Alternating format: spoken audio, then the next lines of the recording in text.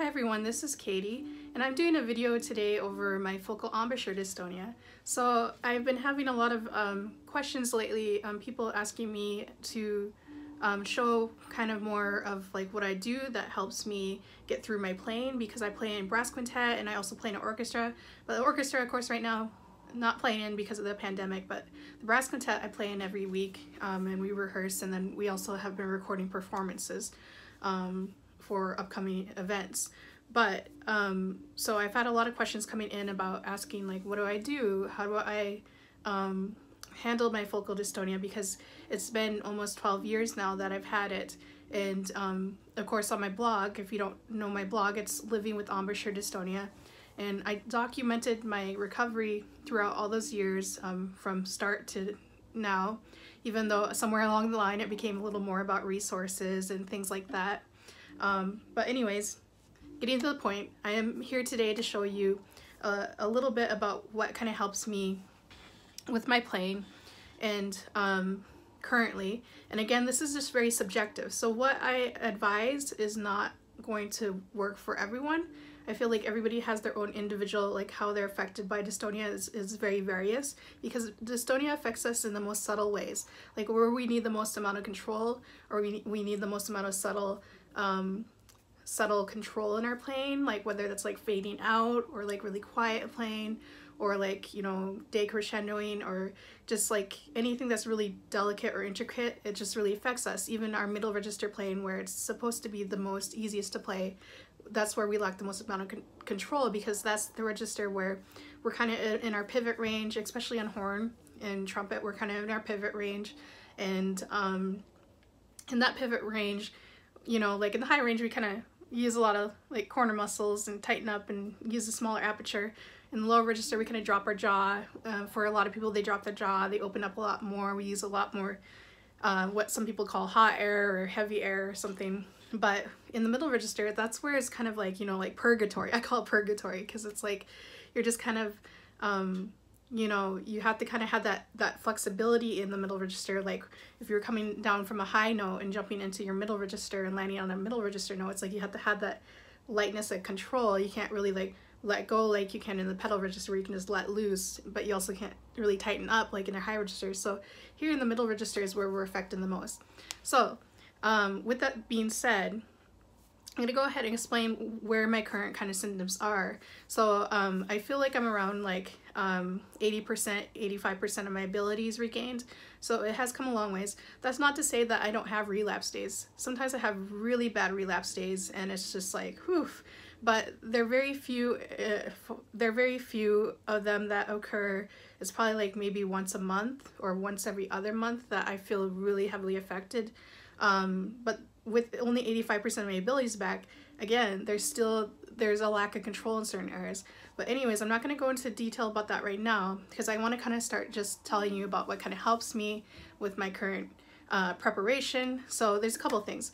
First of all, if you're able to play still, and you think that you're at a good enough area playing where it's like, well, yeah, I feel around like 85% of my playing's back too, and or I can play, you know, some concerts, a little bit of concerts, but I'm not quite fully there, back to 100%, maybe this will apply to you a little bit more. But it's good to watch, because I will be going through what I do. So the first thing is that with focal embouchure dystonia, we are very aware of our bodies. We're very aware of all the subtle changes, because over the years you just become used to feeling where they affect you the heaviest. So the first thing I take account of, like almost every day, it's almost automatic when I wake up. It's like I can tell if my symptoms are really bad or not, because what will happen is like with my focal dystonia, I can tell it affects me from right in between my shoulder blades, like that area. I say mid-back, but it's not like mid-lower back, it's like mid-back, like right below the shoulder blades back here. And it raises all the way up to my neck here. And that's usually where I'm the most tense, when I hit the heaviest with my relapses, is this upper body, from the mid-back all the way up to the, like up to here, literally up to here, where my jaw joint and my jaw and my cheekbones meet, where the nerves meet here too. So it's just this whole upper body that I'm very aware of, especially when I wake up. So the first couple things that I do is that, so I'm taking account of how tense I am in the day, and this is just automatic process now, but before it's like I had to really journal like what I had to do, inventory of like not only assess my body but also assess like how I felt when I played. So you have to go beyond the playing. You have to assess how your body feels like right away when you wake up, right, how it's feeling throughout the day, because dystonia affects us in our daily stuff. We may not realize it at first. For the first couple of years we don't realize it because we're not tuning in, we're not picking up on that perception of our body, because we're not being tuned into certain things about our body that we were never tuned in before. So for example, if all of a sudden you have to tune into your third toe on your foot, you're gonna be like, it's gonna take me a while to pick up on that because I'm not used to tuning into that, because that's just, you know, like let's say you want to regain control of your third toe on your third foot, you lost control of it, but you're all of a sudden you're having to focus on that, but you're not used to being highly aware of it. Like every time you wake up, you're just, because your whole life you haven't had to think about it. So it's kind of the same with focal dystonia. It's like we don't realize where it kind of affects us in our bodies until we start really tuning into our bodies and really getting used to assessing where things are at. So the first thing I kind of do in the morning when I wake up is that I already know a general feel for like how things are going to go. I already know. But a couple things that I do that help me out, that can probably help you out too, is the first things you want to do is assess your body movement. So body movement, which is range of motion. So the first thing you want to do, and I do stretches in the morning. So range of motion you're going to test while you're doing this. So for example, what I kind of practice doing, because I have so much tension in my neck and especially my jaw right here and my shoulders, I kind of do assessment of the room, like, or not assessment of the room, but I look around the room. And what I do is like, you see the square of the room, and what you want to do is you want to kind of like look up and follow around, and you want to look all around, like just follow the lines, the corners of the room and go all around. And while you're doing that, try to feel how does but you want to sit very straight with good posture. You want to sit up in a chair, of course, or on the bed like this, and you want to keep in one spot. So it's not like you want to move like this. You want to keep your whole body in one spot. You want to move your head and look around in this kind of direction. So it's like you're assessing your neck movement.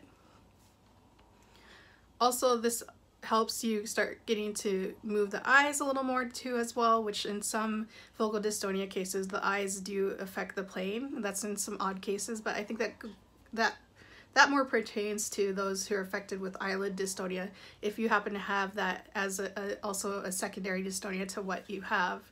But anyways, you're gonna move around, and then to test your range of motion when you're stretching, first you're gonna try to reach your right ear to your shoulder, and I want you to be very aware of how far it goes. Don't force it, just try to see, does my neck feel tense? Does it feel like my muscles are allowing me to move flexibly in that direction? And then the same in the left. Sometimes what you'll find is that you'll actually have either like a spasm or an intense like knot in one side of the neck.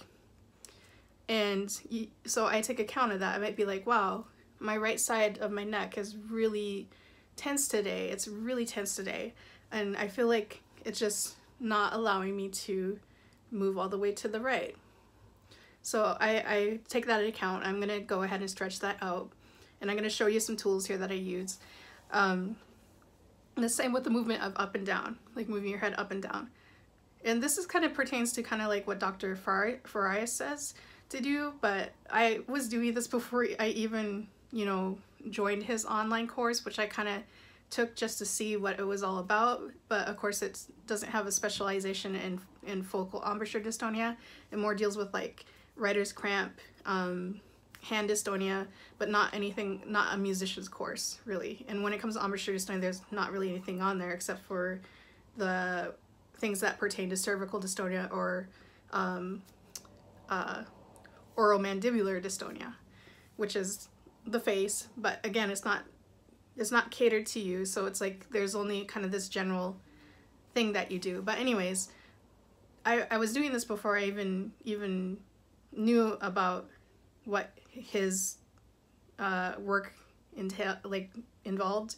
And so this is basically what I learned from my chiropractor and also from my myofascial therapist and acupuncturist, like way back when.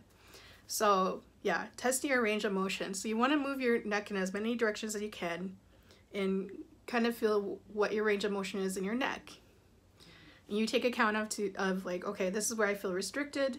This is where things are kind of odd. It's like, wow, I didn't realize that I couldn't, you know, whenever I tilted my head this way, it would spasm up, or it would spasm, or I get a huge knot, or I get a zinger, like a nerve. A zinger is like when you feel like a nerve shoot in the back of your neck. You might say, wow, I didn't realize how constricted my neck movement was, or my whole upper body.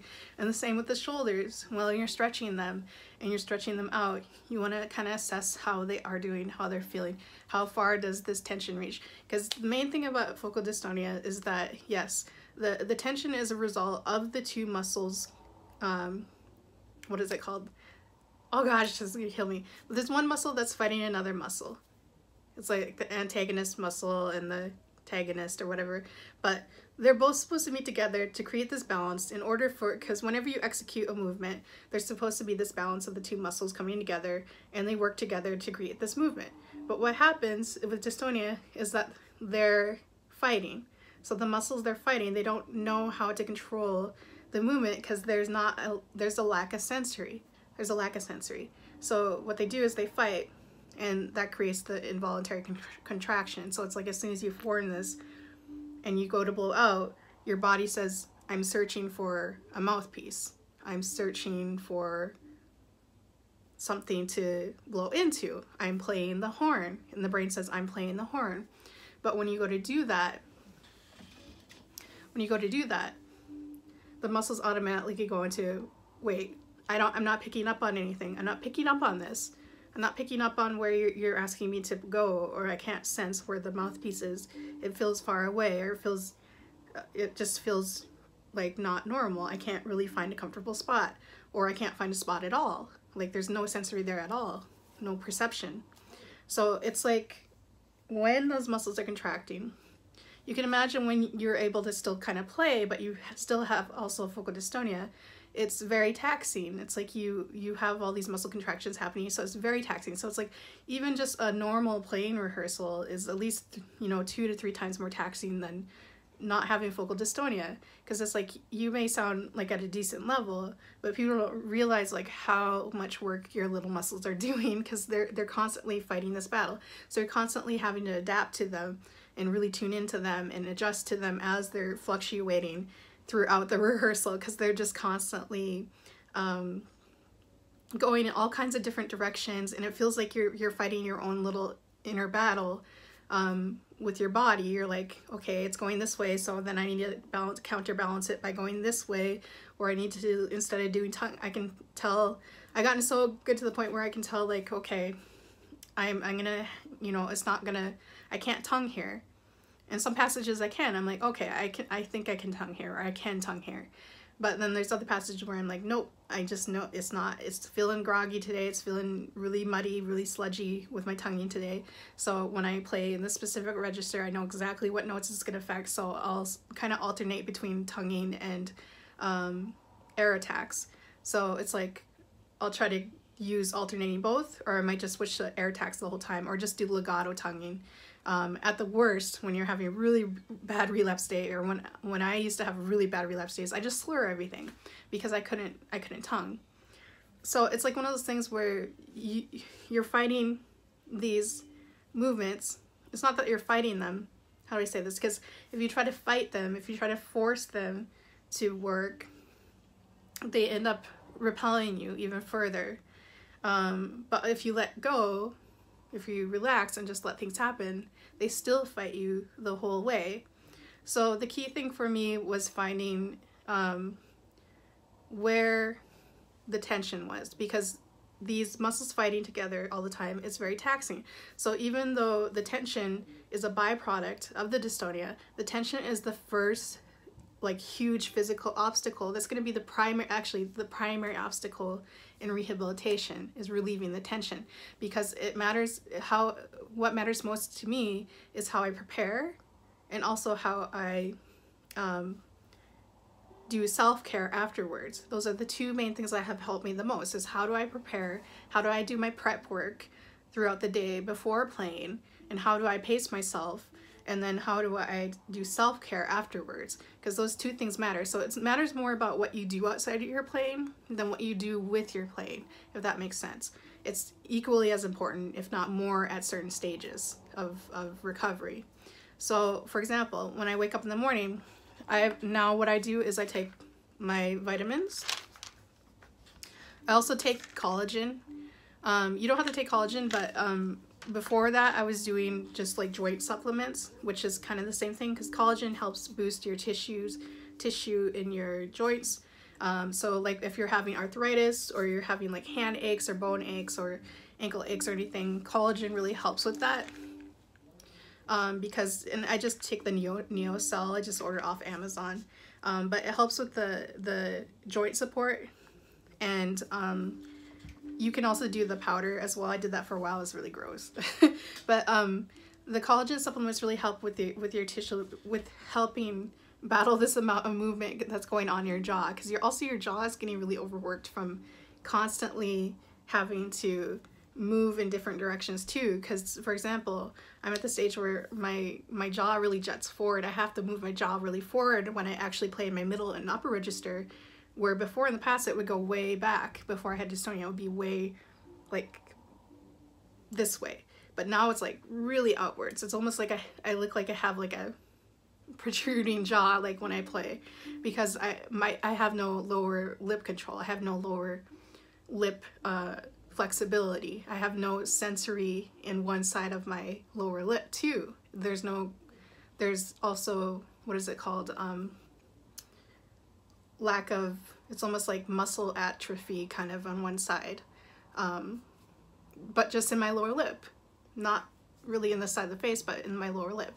So you can see even when I'm talking, if you ever watch videos of me, you'll notice like there's one side where, this side, when my dystonia symptoms are really flared up, you'll notice that there's one side where my face gets really, like it looks like, you can tell it looks like the muscles are pulling everything this way, because these muscles are overcompensating for the lack of muscle control on this side of my face. This side of my face, you can tell, like, look, I can't. So that's the other thing I do.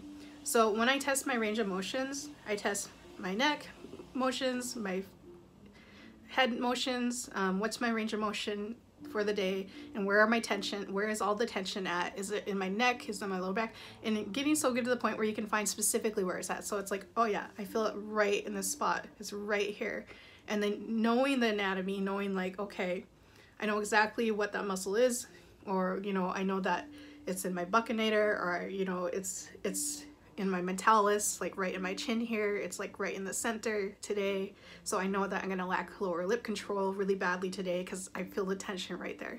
So it's like you get so good to the point where you can tell, like just pinpoint, like, you know, one little spot, you'll be like, it's right here. It's just right there. Not there, not there, not there, not there, right here is where the twitch is. So it's like you get used to assessing your body. But the other thing I do is also testing the range of motion of my facial movements. So like a lot of you read my blog, I do upper back stretches, I do neck stretches, I do facial stretches, I do I do massage on the outside of my face, but I also do myofascial release, which is going inside my mouth with my fingers and stretching my muscles around my face as well. So it's a lot of stretching. So the basic thing is addressing the tension. So not just addressing the tension in the upper body, but also in the face. So how do we figure out where we lack range of movement in our face? Because our dystonia affects us, yes, when we're playing. Yes, it primarily affects us when we're playing, But there's another interesting way that people never really think about assessing their facial movement abilities, is testing side to side, because my dystonia, I know it affects me side to side for sure. And this is not uncommon in all dystonia cases. There's usually, it's either upper extremity, lower extremity, left side, right side affected more. So with me, it's my left side lacks the range of motion. So for example, I'm gonna look really silly here. I'm gonna try and move my right eyebrow up and down.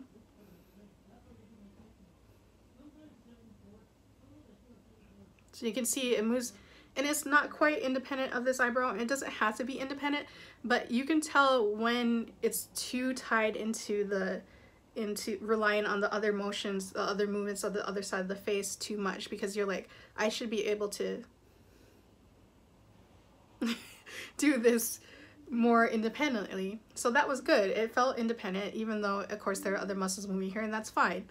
But over on this side, I noticed when I try to move my eyebrow up and down,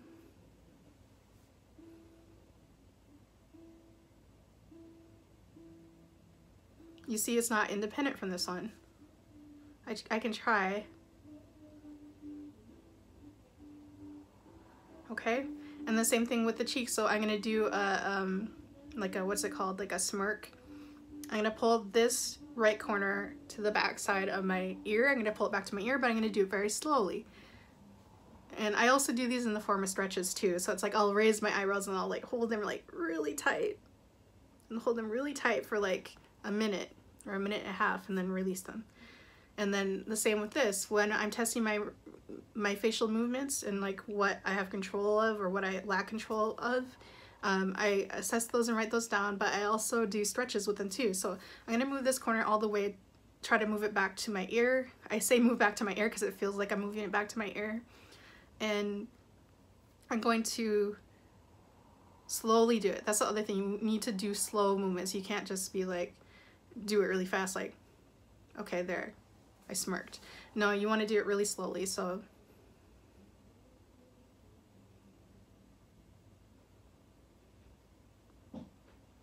you see, I had a spasm there. So I haven't done any of my stretches for today, so this is probably a good thing. So I'm gonna go ahead and show you. I'm gonna move it slowly again, and this time I'm gonna do a stretch. I might cover my face because I'm embarrassed, okay? Just bear with me.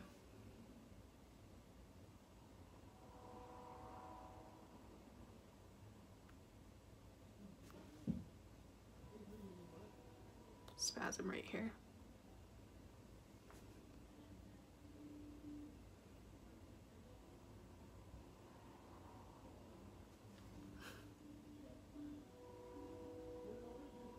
So yeah, what I basically do is I pull it all the way back there, and then I squeeze like as tight as I can. I hold that for like a minute and a half. Not, you don't want it to like hurt, but you want to feel that tension release. It's like doing any form of stretches. You want to hold it long enough that you feel that tension release. But if it hurts too much, don't do it. But you also don't want to do it too lightly either. You want to be able to get that stretch and feel that muscle release. And so I go through and I do this on the other side too. So watch this. I'm going to try and do it on this side.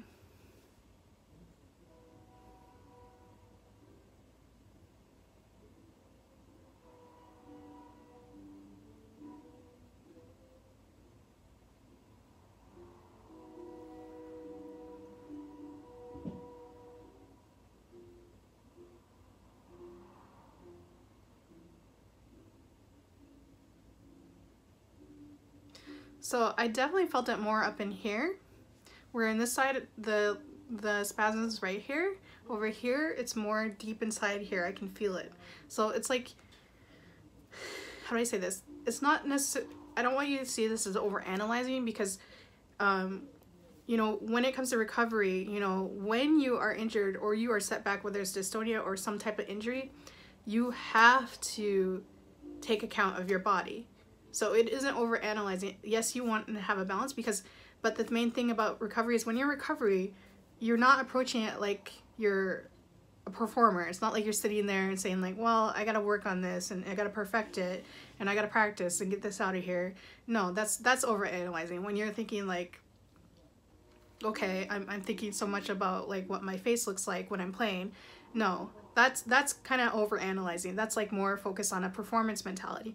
But when you're in recovery mentality, you're more focused on how does my body feel? Where does the tension lie? Where is it? Because you need to get so used to knowing exactly where it's at, so you know what stretch to use or what type of method or thing you need to do that can help you address where that tension is. Because again, the tension, although it's a byproduct, that's the main big wall getting in the way. The two things I feel that get in the way with most musicians is this tension, and also this huge tension, but also the mentality of recovery. Being able to get through the grieving process and get to a state where you're able to really tune into your body through mindful awareness. Because mindful awareness isn't where you're like judging yourself while you're playing, or you're not judging yourself where you're doing these things. You're not thinking, oh my gosh, this is really bad. It's more like you're taking into account these observations, and you're thinking scientifically about it. Like John said, Jonathan Viker, in my one interview, the trumpet player, that you have to think scientifically about it when you're going through recovery, because you're not perceiving parts of your body that you weren't aware of before. And in order to get aware of them and understand your body more fully, you have to tune into these areas and realize, okay, what's going on here? What's really going on here? Is it just, it's not playing technique. It's not playing technique related. This has nothing to do with playing technique. This has to do with the body. This has to do with the body functioning. This has to do with muscle and facial control and brain signals. And so you want to think of it almost like, not that it's Bell's palsy, but you want to imagine almost like, let's say somebody had Bell's palsy, or they had a stroke and they lost control of certain muscles. You want to think of it almost like you're dealing with atrophy to a sense. So it's like, when you think of it that way, you're like, yes, of course I have to be focused on what's going on here, because if I don't, I can't just tell my body, hey, do this, and then it does it, because it doesn't do it. So what do you expect? So sorry, I'm being kind of harsh here, but yeah, it's just, we get a lot of crap for assessing our body and thinking about it this way when we're going through recovery, because people think that it's just playing related. It's not just playing related. So yeah. So I do all these different facial movements. I do, and people are going to ask me what they are. Oh my gosh. So I'll try to go through a couple here, and you can always message me if you want to know more, or look at my blog, because everything is on my blog. Everything is already on my blog. Everything on that side panel is on my blog. Anything important that I've wanted to say. So the first thing is that, the first couple stretches that I do with my face. So I also do tongue stretches too. So you can look up jaw stretches. I do TMJ stretches or jaw stretches, tongue stretches, facial stretches, both inside and out. So I'm not going to go through all of them, but mainly with the facial stretches, you just want to experiment. So it's not hard to figure out like how to move your muscles in different ways, you know, or make facial expressions. But try different facial expressions, but do them really slowly. So let's say you're like, oh, I'm just gonna make a random facial expression, but do it really slowly, or do it first and then do it really slowly. I'm doing what I call the sour lemon. So you want to assess like, okay, are my muscles here, how do they feel? Because obviously I'm moving the zygomatic muscles right here, so how do they feel? What's going on there? How does it feel side to side? How does it feel when they move together? How does it feel when I move both corners together? How does it feel when I move both corners separately? How does it feel when I pucker really slowly and move my muscles very slowly outwards? How does it feel when I roll them in very slowly? So like really just experimenting and going through, it's just a lot of exploration and figuring out your own body and how the dystonia affects you individually. So yeah, so I go through that. I take the collagen, which helps with the joints, and then my brother-in-law is teaching lessons, so if you hear mouthpiece buzzing or trumpet playing or ukulele or other instruments, that's him. But yeah, I take my vitamins. And then I also do daily fiber. Not that that really has anything to do with dystonia, but it might help. You never know. The other thing is that some tools that I use when I'm working on my body is this is a back support, a limbic, like lumbar stretch back support. So it's like you can use it like while you're laying down on the floor, or you can use it up against the wall, like your back on the wall. But this helps with a lot of the back issues that I have, because I am a very like heavy upper body person. Like I feel like I have the most bulky muscles in my upper body that any woman has ever had. And so I have a lot of pressure on my mid back. So this really helps with just stretching things out, especially when I'm feeling a lot of tension. Also around the neck too, because you can also use this as well. The other things that come with this when I bought it, which is really great, because a long time ago, in 2013, when I started working with my myofascial therapist and acupuncturist, she had me go and buy a squishy plastic ball, just like a ball you would throw for a dog or something. It wasn't spiky like this. Just imagine if it's squishy. And what she had me do, not just the myofascial stretches from the inside of the mouth going outwards, but I would use a little ball around my neck. So she would put it right here, and she would pull down very slowly and then kind of really aggressively, and then I'd have to hold that stretch where I'm pulling. What's happening is I'm pulling down the tissue here in my neck, and I'm pulling it with this ball, because the ball serves as a better grip, she said, than the hand. Sometimes it can really get into deep tissues. So it's like if you're using the ball and you're using that to anchor onto the tissue and to stretch it out a little. So it's like whenever you have any tissue around your upper body, this really helps. Also, as far as like if you get massage balls as well, this really help with neck tension as well. The same well as this one. I really like this one for the back of the neck. And especially this one for the back of the neck too, because you can go back there, and I find that I have the most amount of tension, yeah, right in the back of my neck here. And then sometimes I just, I have to do stretches where I lean back a lot. So I don't know how to explain that, but yeah, you want to, and sometimes I used to in the past get zingers in the back of my neck really badly, which are like nerve pain, nerve shooting. But as I did chiropractic work and also the myofascial release therapy, that really helped. I don't know what happened, but it really helped. And also I used a, what's it called? It's like a cervical, I have it on my blog, but it's like a cervical pillow thing that fills with air, and it keeps the weight of your head, your neck, or your head off your neck.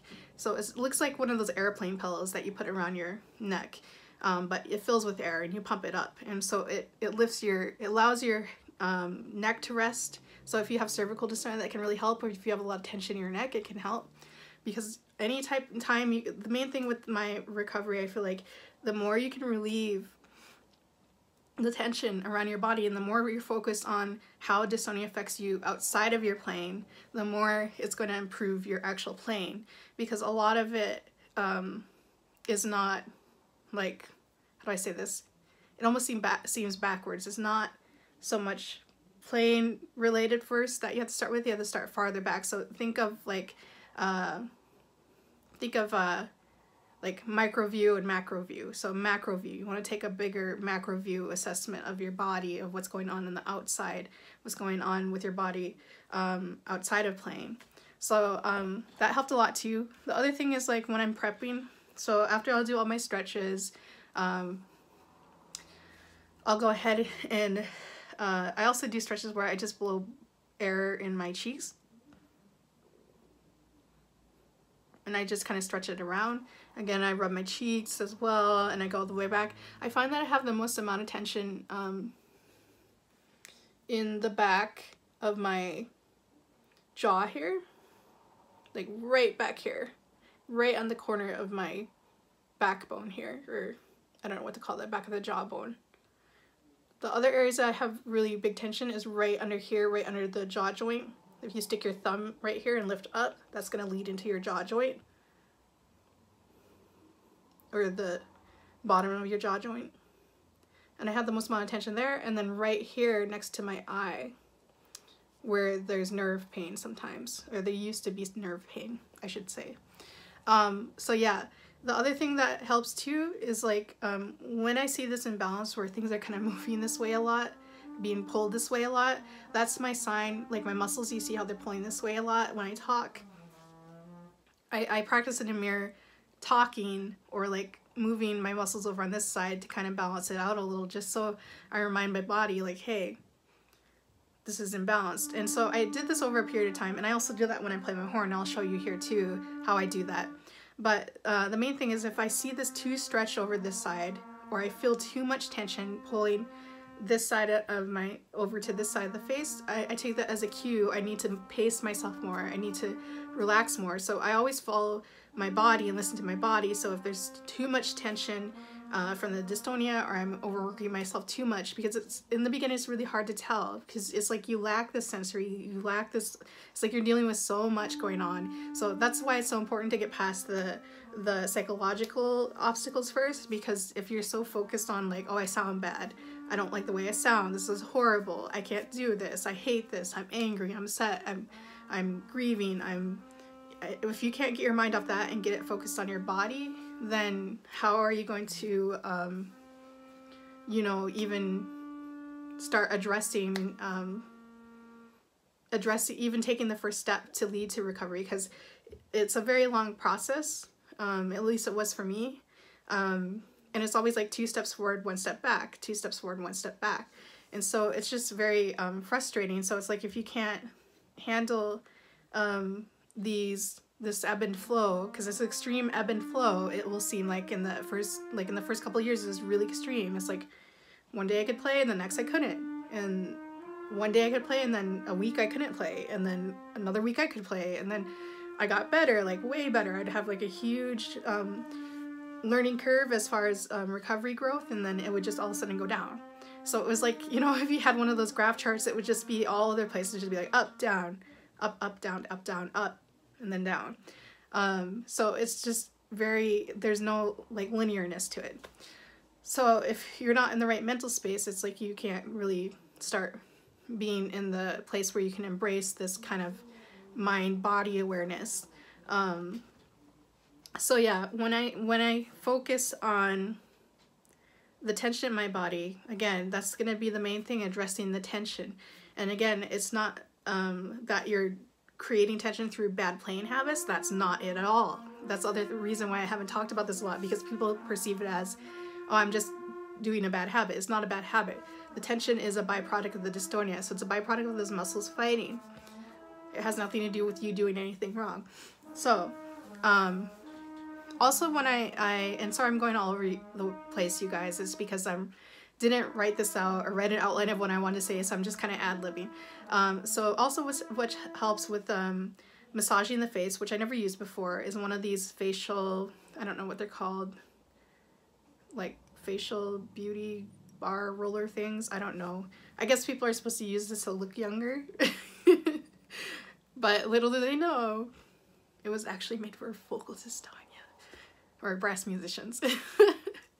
Or musicians, wind players. And then this side too, I like this little one because you can get really deep into the joint area here, back here. And I especially have a lot of tension under here too, surprisingly, like right here. So you'll also notice, like I noticed because there was a couple years where I wasn't playing my horn that much, especially when I was going to grad school or when I was teaching. I wasn't playing too much, and I actually noticed because I wasn't playing, my face got slimmer because I wasn't having all this bulkiness in my cheeks, and I also wasn't having this swelling going on. So I noticed, like, as I started to play more, that the muscles, because they would get tense so easily, because all of a sudden they just be like flare up. So that's the other thing is, I think what helped me with breaking that signal of like, because what happens, how do I explain this? Oh my gosh, too much going through my mind. But what happens is So they say when the brain is used to body pain or used to certain body reactions to things, because, for example, how do I say this? Let's say somebody was in a car accident, they injured their face, and the right side of their face would get swollen for a long time whenever they went to chew food or something. They'd go to chew food and it would swell up on the side because their jaw joint was like, I can't handle this, this hurts. But because they had to eat food and they had to keep using that jaw joint, the body got used to sending that signal every time they went to eat the food of like, okay, we're gonna have to send some type of help to the jaw joint area to help it recover. So it would automatically just flare up. Even when they got to the point where there was no more, when it was all healed, let's say their face healed completely, and they shouldn't have any more pain back there, they shouldn't have any more flaring up, but what's happening is the brain is still sending that signal because it just associates it with that. So, and there's some research on that where they're saying like, yeah, sometimes what happens is the body captures this memory of trauma. It captures this memory of consistently sending the signal of like, oh, I need to help. So that's what happens sometimes with what do they call it? Like, what is it called? It's like when you still have pain in an area where there shouldn't be pain after you've recovered. So it's like that. It's like, so when I would go to play, I would get swollen. Even if I was, you know, my dystonia was way better, I'd be like, why am I getting swollen? Like, I barely played a note and I didn't do anything wrong. Like, I played for like 2 minutes, literally, today. It could be like, this is how bad it was. It's like I go to buzz in my mouthpiece, I'd just be like,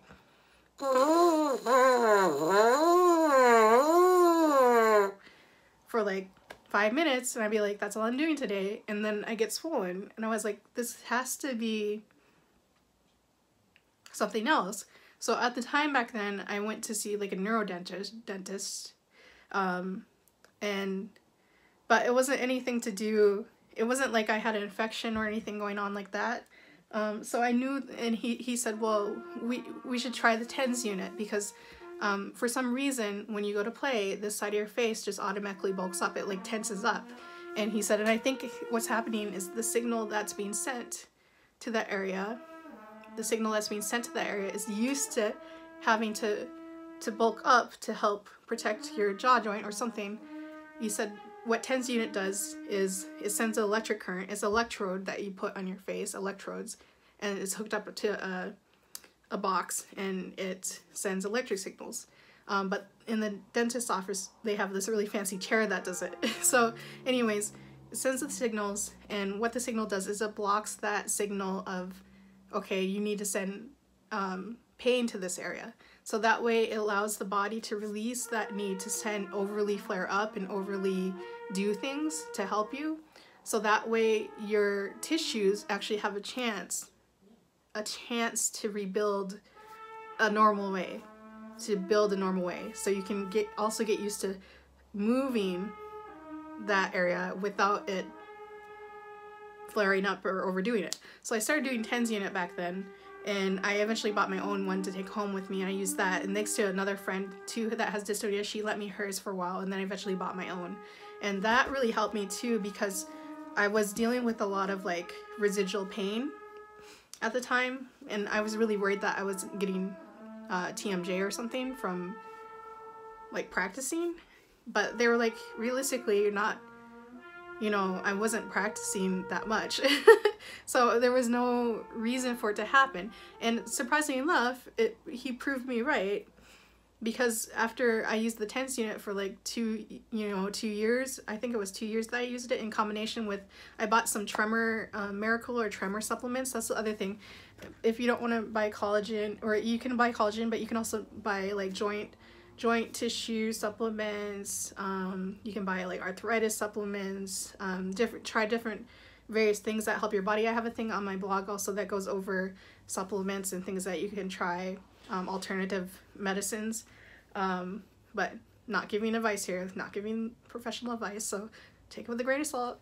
But anyways, I bought Tremor Miracle because I thought, well, maybe doing the TENS unit and taking the tremor supplement will help me to relieve my body from this need to overly do things. So I was taking it in combination, and I found it really helped. It really boosted me throughout the year, and I got really good. Where all of a sudden I wasn't getting swollen up all the time when I went to play. I wasn't feeling as much tension. I was having a little bit more spasms, but the tension was gone, and that was the main thing that I need to get past, was the tension.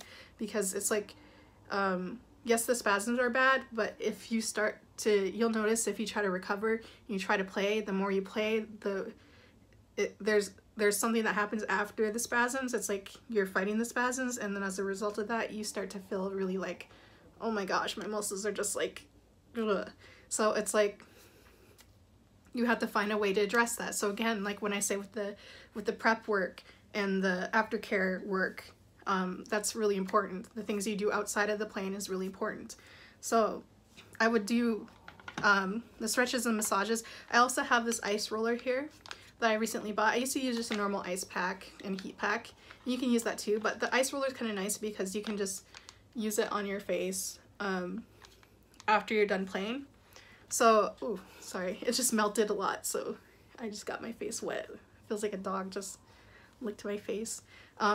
Anyways, yeah, the aftercare was just as important. So after I got done playing, so before I played, I did all these stretches, I took these supplements, I worked on my upper body muscles, so it's a lot of body work,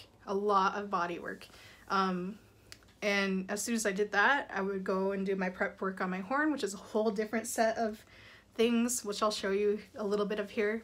Whole different set of things. But after I got done playing, let's say I only played 20 minutes that day, I still would have to do like 15-20 minutes. Like, let's say it's earlier in recovery, 15 to 20 minutes. It was all I could do if I was lucky. I would still have to go and do self-care afterwards. So self-care meant, how do I say this? In the beginning, I would just do stretches, but then when I found the TENS unit, I would do TENS unit after I got done playing. I go home, I do TENS unit for like 30 minutes. And then on top of that, I would do the myofascial release, which really helped me a lot. And then just stretches again. But eventually I realized that, yeah, I needed to alternate ice packing and heat packing too, to help things. And then not only the alternating between the ice and heat packing, but then I found another thing that ended up helping me more than all of that, which is what I do now. So what I do now after I'm done playing is, yes, I ice and heat pack. I ice pack, well, first, how do I say this? Okay, first I ice pack for however long I need to. And again, you really want to feel your body. You want to feel, because you don't want to overdo it, but you just feel, when I'm doing this and I'm massaging my face, what I'm looking for is that feeling of like, does this feel good? Does this feel like it's helping?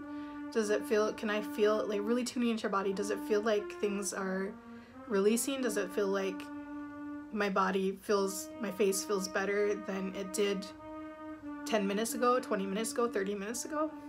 So I do that, and so I'll ice pack first. After done ice packing, before I go to bed, because this is a good time to do it when you brush your teeth, is I'll swish castor oil. This big jug here, castor oil. And I know I have like a lifetime supply of it. I really don't need that much, you know? But the thing is, and you don't have to use castor oil, you can use like coconut oil, because people do this. It's called oil pulling, and that's when people, instead of using like mouthwash, they'll use like coconut oil or something, because they say what happens is the oil, it collects all the dirty stuff in your mouth, and the oil kind of separates it from your teeth, and it really gets in there, and then you can spit it out and then brush your teeth and stuff, and you have this minty breath from using coconut oil. Well, I accidentally bought castor oil, but I looked up online, and actually castor oil is really good if you are having TMJ, because I read a bunch of articles on how people who are suffering from TMJ or like swelling their face or recovering from some type of facial trauma, if they use castor oil, and people would go through all lengths to use it, like they would soak like towels or something in it and just put it along their jaw here or wrap it around their head and just let it soak into the skin or the jaw joint. And I was like, why don't they just swish it like in their mouth? Because you can kind of get it back there a little bit. And I said, plus it's better to have the tissue on the inside is more, because I don't know, because of the membrane or something, it affects it. It's more easy to dress it on the inside than the outside. So I looked into it and I saw that you could do oil pulling with castor oil, even though it doesn't taste that great, but it's not bad at all. And so I would switch castor oil, and castor oil is also one of the oils where it's really highly known for inflammation, reducing inflammation, and also helping with lots of ailments. And so I was really surprised. I was like, I wonder if I use castor oil, if that will help me. So I started, and what I do is just 2 tablespoons of it, because I do it for 30 minutes. Sometimes I do it an hour if I feel really tense. I'll do it for an hour. But it really relaxes the muscles. I mean, if you have been having any type of tension problems in your face, please try castor oil. Try it for at least a month or 2, at least 2 months, and see how it affects you. The other thing is that at first it was so cool because it would automatically, like, just, I wouldn't even have to use my TENS unit. I wouldn't have to use the ice pack or the heat pack. I could just use castor oil, and it would just, even 30 minutes of it, I would just be like, wow, okay, I can play. But over time, as I started to recover more, actually it's become so strong that I can only use it, I can only switch it for a little bit now, because now it's like my muscles have become so, I don't know what it does, but they're so highly affected by the castor oil that if I switch it for a couple of minutes, now it's like they're too relaxed. So I have to pace myself, but it's really strong. It really helps. And so I've stopped having inflammation, but I still do this on relapse days. So I still do the castor oil on relapse days and the ice packing and stuff. But there are some weeks now where I can go without having to do this amount of self-care. What I can do is I can just massage my face with this and do some facial stretches and just a tiny bit of myofascial release, and then I'm done. I'm like, okay, I'm good. I'm good for the rest of the week. Because again, I'm so aware of my body, I know exactly what it needs. And then when I have those heavy relapse days, I have to do this whole routine. So again, it has to do with the prep work and the aftercare work. That's basically what helps me right now. So right now, I primarily rely on, taking my collagen, my vitamins, addressing specific, because now I know where there's specifically tense areas when I wake up. I'm like, okay, I need to stretch my neck for sure today. Or I know that I have to do myofascial release. I'm like, oh, I really feel it in my face today. I really feel it in my jaw today. So now I have to do jaw stretches.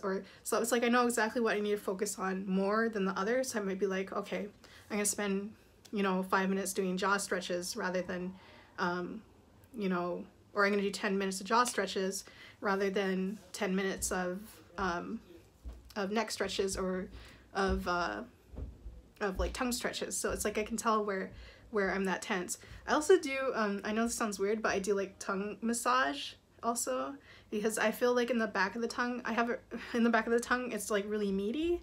And so if I squish it and I hold it in, it reduces the tension in the tongue. Because I don't know, well, I know some of you have troubles with tonguing with your dystonia, and actually for me, my dystonia affects my tongue too.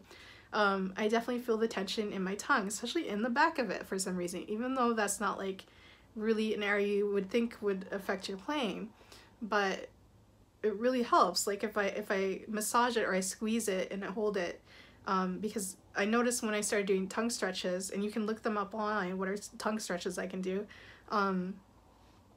I noticed how, especially if I was having a relapse day where I started to kind of tumble over my words when I was speaking, I would do tongue stretches, and that would really improve my speech. I'd be like, okay, yeah, this feels better. This feels way better.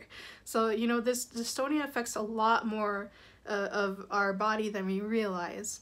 And even in the tongue, though it doesn't carry over to my speech all the time, it's just only on really, really, really bad relapses, which is like every blue moon. It's only like once a year where I feel like my tongue is just like, okay, what the heck? I can't speak today. It's ridiculous. Yeah, so just being open to exploring your upper body, exploring, tuning into it, really becoming a friend with it, tuning into it with this mindfulness. Again, mindfulness, you can't be in a state of like judging yourself. Again, you have to think of this as a recovery, not as a playing thing.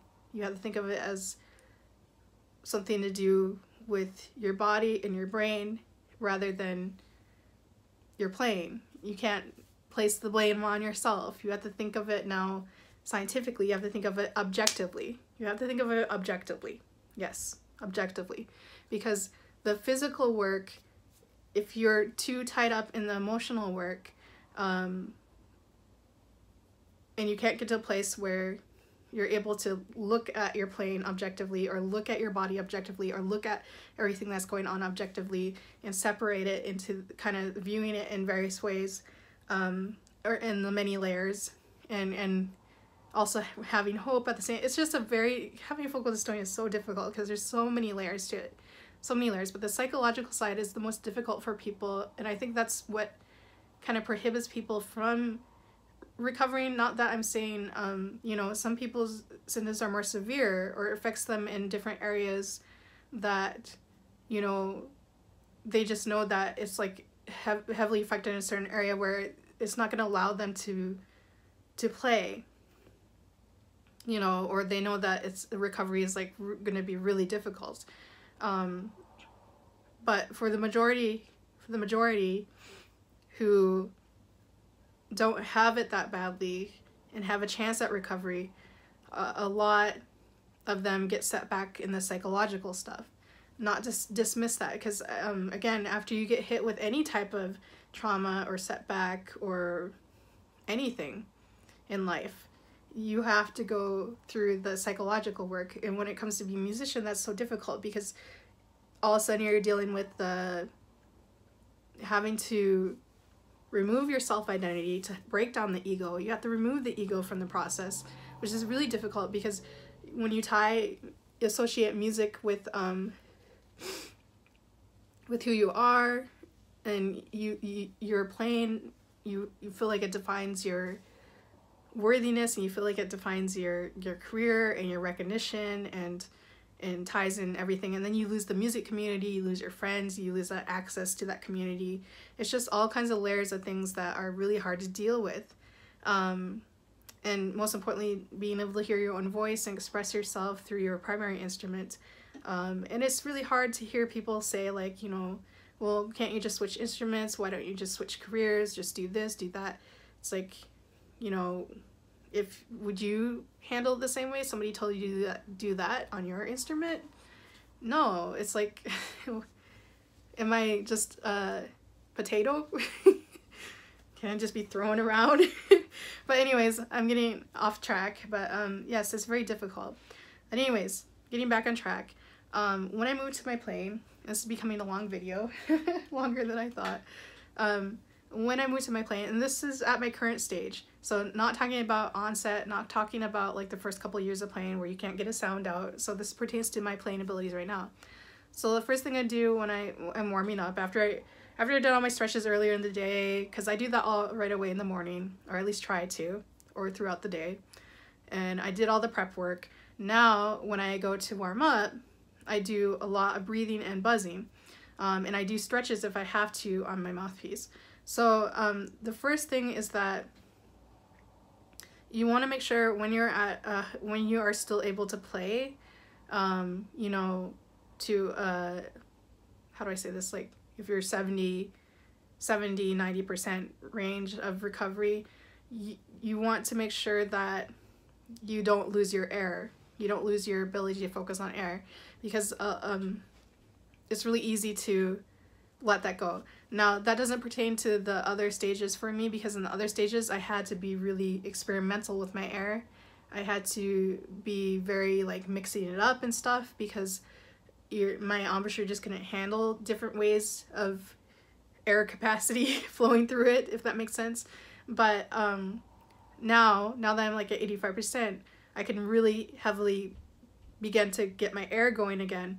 And I have to remember that, because I haven't been, when you're not used to practicing it that heavily, you lose track of it. And what really helps me currently is actually, I watched a video, and I should tag him in it, is David Vining. I watched a video of him, I think on a website, where he was showing this exercise where it's like you're just breathing and blowing into your mouthpiece. And this has helped me a lot. So you're just going, and you're just letting everything loose. And before, in the past, I always say, you know, in the beginning stages, I did this too, actually, in the very beginning, especially when it came to addressing the mouthpiece. Yeah. So I was doing this before in the past on my mouthpiece, but when I watched the video how David applied it to his instrument, it was like, wow, how come I didn't apply that to my instrument? So I'll show you it here, but anyways, I'm just letting everything loose.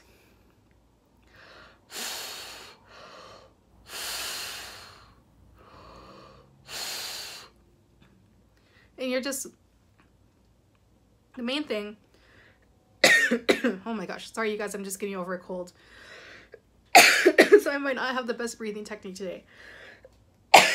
But the main thing is, like, when I'm blowing out the air, I'm not focused on air methods. I'm not like, am I taking in enough air? Am I blowing out enough air? Am I using a syllable? Am I tonguing? Am I initiating attack? Am I, you know, doing it in time? You're not going to think about that. We're not thinking about breathing technique. What we're focused on is the passing of the air through the lips as they're relaxed, and just letting it go, and not thinking about time. So another way you can practice this is, because with focal dystonia, what tends to happen, especially the big, I'm going to talk a little bit about the beginning stages. The beginning stages is you go up to play and you go to blow, and your brain goes into, I'm going into playing mode. But when that happens, your dystonia automatically responds and freaks out. So you might even have tremors as soon as you get up to here. You could be just holding something right here, and you can feel as you start to form your embouchure, almost in slow motion, you feel it start to just, yeah. And you're like, I can't even get on my face. I can hold it here, and I can feel, so people will say, I'm holding it on my face, not even blowing, and I can feel the spasms. So, but when you're later on, you're more recovered like I am, that's not an issue. That's not an issue. But what is the issue? You still want to address, you still want to focus on this passing of the air through the lips loosely, because you still want to remind the body that that has come from a place of relaxation. Not so much relaxation, but how do I say this? Yes, relaxation at first, because you want to put the body in a way where it's relaxed at first, because again, the body doesn't remember. It doesn't remember how things are supposed to go. So when you didn't have focal dystonia and you would go to warm up, you would be like, oh yeah, everything is like really relaxed, and as I'm warming up, my muscles are starting to get a little worked out, and now I feel them kind of grasping things better. I start to practice, and I fix a passage and it's fixed. I fix a note that I missed and it's fixed. But with dystonia, it's like the body doesn't remember that process. So when you go to blow air in the mouthpiece, it's like, wait, what do you want me to do? Do you want me to like really tense up? Like we're gonna play now? Like you want me to be like tensing up? Or do you want me to just like be confused and not know what to do? So you want to remind it of the process of how things go, or how, at least that's what worked for me. So the blowing the loose air first. So it's like I'm going through this process. So I'm going to be blowing loose air. I'm going to be focusing on this kind of like relaxation and just letting it go and just being mindful and not really, of course, not judging yourself. But then you'll see I'm gonna also switch to the mode where it's like, it's almost like on manual mode. It's like manual. It's like you have to manually do everything. So then I'm gonna switch to where I start buzzing and I'm starting to allow my muscles to take over. So it's like I'm going from a place of relaxation and then breaking my way into letting the muscles take over and function. Rather before, in the past, it was like the muscles would just fight and try to take all the control and say, wait, you gotta lend it over to me for a little bit. Okay, I don't know if that makes sense. So yeah, just really loosely.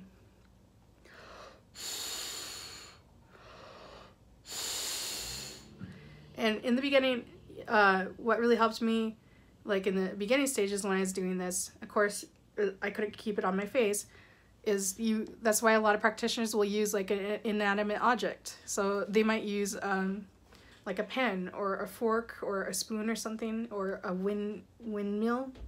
And what you do is you just, you bring it closer.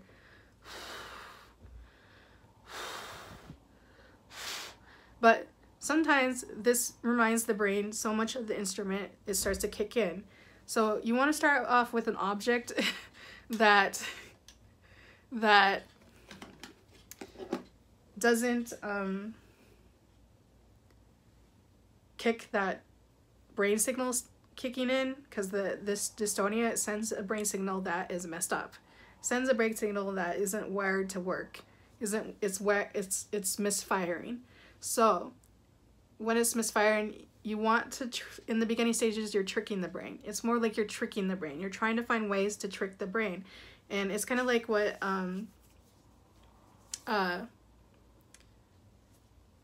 it's kind of like when I was doing that interview, I can't remember with who, but they were saying, like, you know, it's like, dystonia is kind of like when you go to get the mail out of the mailbox and there's this dog that's barking.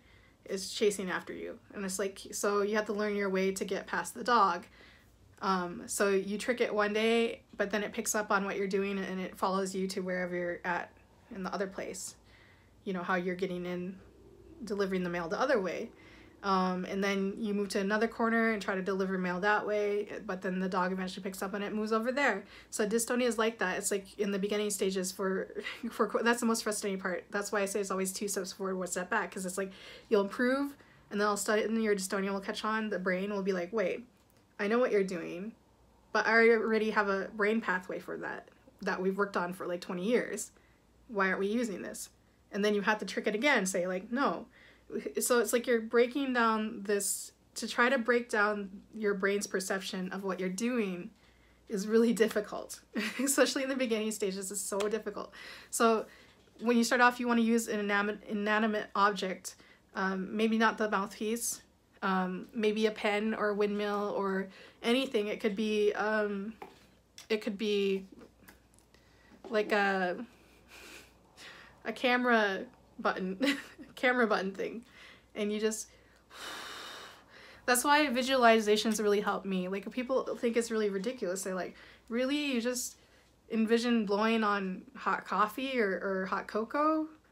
And it's like, yeah, I did, and that's what helped me to be able to get this back on my face, because I just imagined I was blowing on a candle. Or because when you think about it, again, I'm going off track again here. And I've said this before in videos. When you think about it, oh gosh. When you ask a child to blow out a candle, what do? They go, you see how they puff their cheeks? They don't think about it. So it's like you're trying to get to this place where you're tricking the brain and you're saying, listen, we're blowing on a candle. So it says, the brain's like, oh, we're learning something new. It doesn't go straight to the, I'm playing the horn. It goes to, oh, we're learning something new. Or, oh, we're blowing on a candle. Oh, we're doing something that doesn't matter. We're doing something that doesn't require really highly refined skills. 20 years worth of highly refined skill work. It doesn't require that. And it'll say, oh, okay, yeah, I can do that. And then you go, and eventually when you're able to, and so I imagine blowing on hot cocoa, or yeah, let's say a candle or something.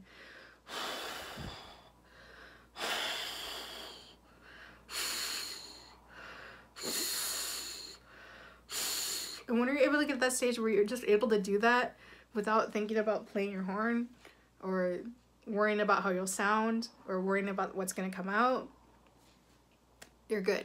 You're doing good. So yeah, I get to this point where I would, and then I just try to buzz something out of it. So another trick that I did, which I taught my elementary kids, was to blow on the back of your hand, make a raspberry, like the farting noise, and then switch to the mouthpiece. So it's like I'm switching between two objects.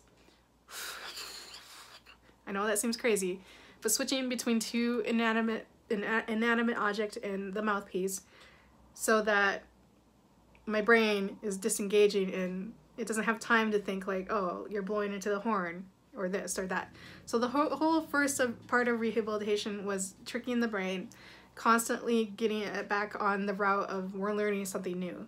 Because when you're learning something new, which is the same as another pathway that's already been built, a brain pathway, it's really hard to get your brain to not want to fall into the old route. Because like they said, the neural pathway, when it's dug, it's like if somebody dug deep into the ground, that channel, like let's say they dug a channel in the ground where water flows through, that channel is deep.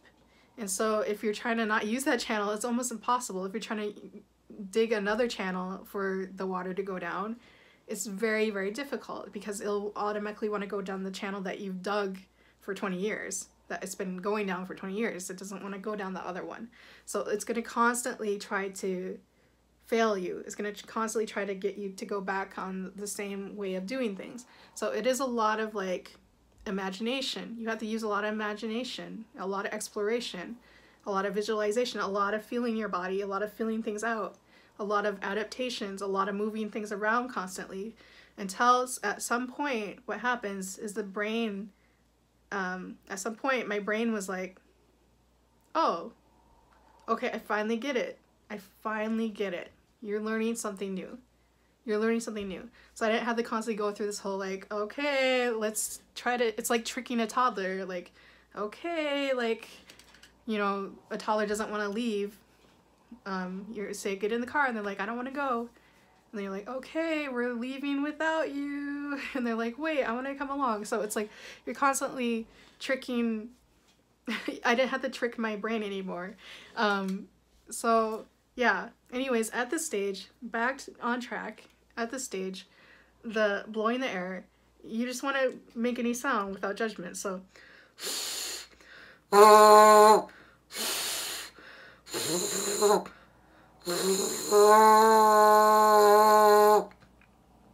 see, I'm puffing my cheeks, but now I don't puff my cheeks anymore. It goes straight to normal playing. Now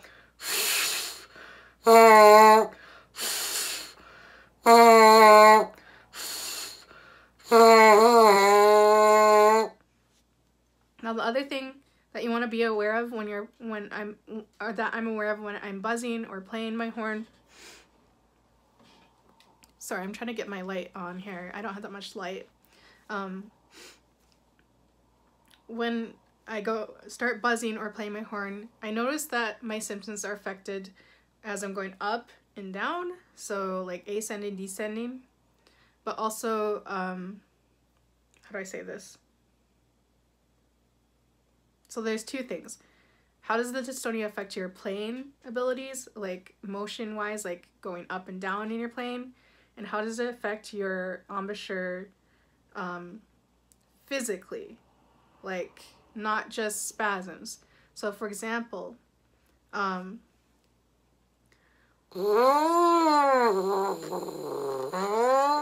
might notice as you're buzzing up and down, again, it's affected more in the mid to low register. It's a little more difficult. The other thing is the noticing how your embouchure is affected. So I don't have spasms really right now. We'll see if that changes when I move to the horn, but I don't have spasms. But I might notice that I've noticed two things happen with my embouchure.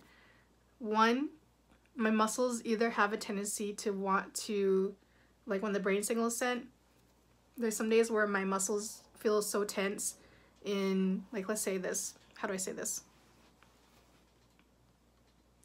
Okay. Sometimes my muscles, if I want to go like this and contract, like pull my lips in, I'll start to feel a resistance to that. I'll start to feel like instead they try to do the opposite because they don't want to do that. They're like, no, I don't like this. So they'll start to overly pucker. They'll start to go the opposite direction.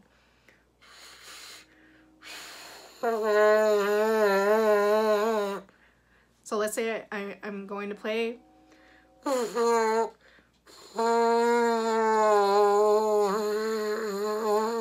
And I'll feel my muscles want to overly pucker because they're tense in that direction. So how do I say this? It's either it's overly puckering, there's over excessive puckering, or there's over excessive like smiling going on, like stretching in the face. And that signals two things to me. Either one, there's too much, there's stretching that needs to be addressed right here in the zygomatic muscles, or two, in the corners. So I address both. So what I do when I'm, and this only happens when I'm buzzing or I'm playing, I notice this. This is where the excessiveness comes in. So I will buzz, but then because it wants to overly pucker, I'll go ahead and form that into a stretch. I'll let it over pucker. I'll go to the extreme for it. So for example, this, and I'm gonna look really silly. Oh my gosh, I'm gonna look ridiculous, but just bear with me.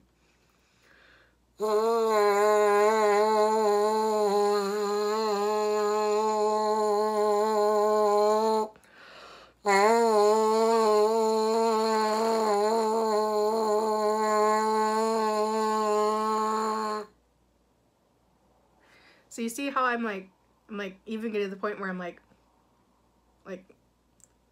so I'm stretching out that pucker as far as I can. And you don't have to buzz while you're doing it. I do both buzzing while I'm doing it and just doing it still.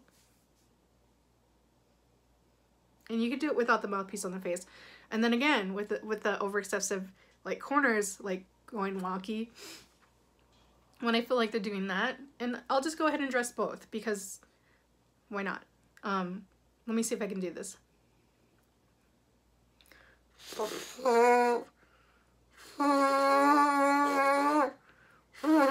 Yeah, so let's say I'm buzzing up and down. And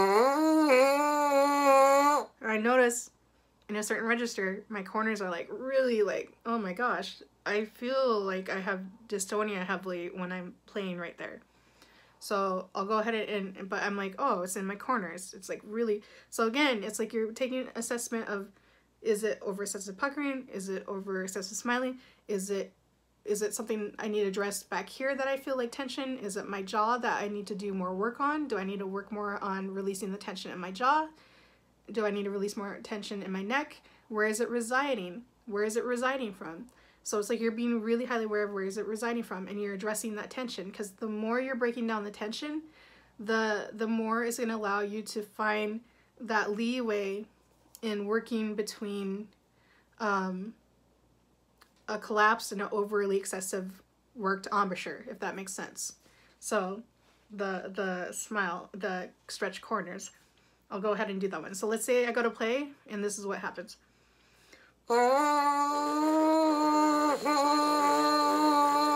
You see how they started? So I'm just going to go ahead and stretch that. I'm going to let it do that, but I'm going to do it really, I'm going to stretch it. So again, I'm going to look ridiculous.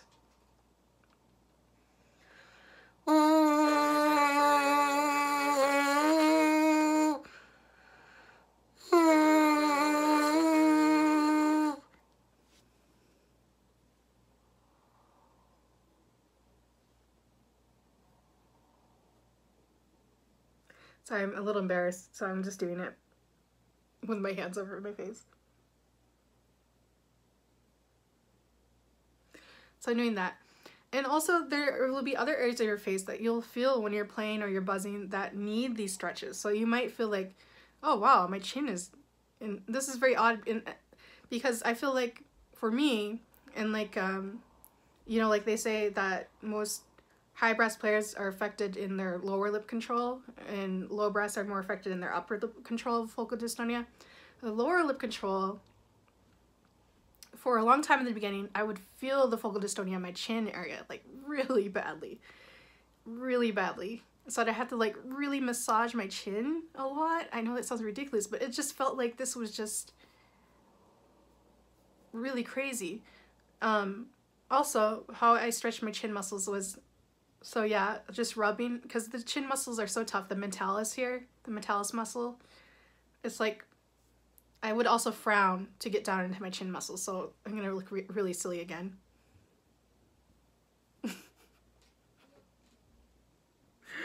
Oh my god. Yeah, so you just want to kind of frown, like Piddles the Clown. I've never watched that, but I've heard of it. But yeah, you just want to really frown and get down into those chin muscles. You're gonna stretch your... So it's experimenting with all these facial expressions to stretch out these areas of tension. So wherever you feel tension, you want to address that, because it's going to allow you to more leeway to work on your playing without overworking your muscles or setting in your brain like, okay, we need to fight. It just makes the fighting of the muscles less intense, because the more you're able to kind of like get those muscles to stop fighting, or like a little bit more control over them while they're fighting, the more you're going to find that middle ground, that leeway. So I call it leeway, or what do I call it on my blog? Oh my gosh, I forgot what I even titled it, what I named it. But anyways, yeah. So this video is going on really long. I'm going to go ahead and move on to my horn. But yeah, I'll do all these stretches.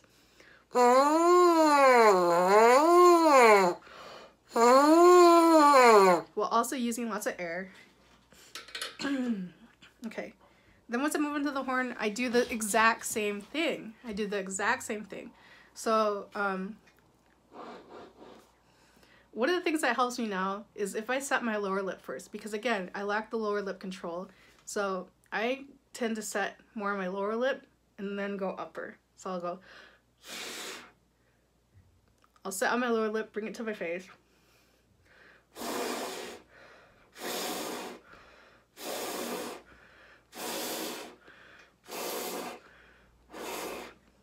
Now, I can kind of feel out where I need to go a little bit.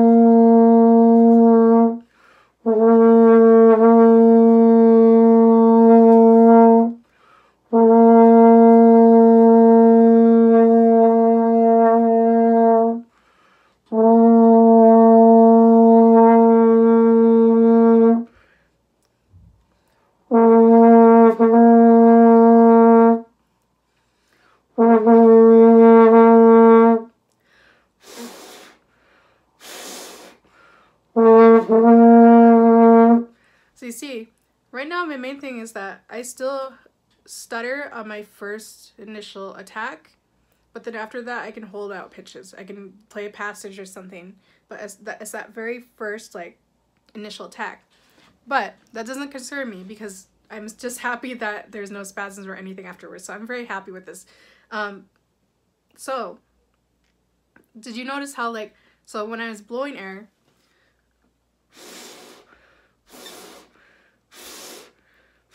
so I practice two things. So I do the relaxed one. Then I set my lower lip, and I try the more like, because now I can set, I know I can set without causing problems.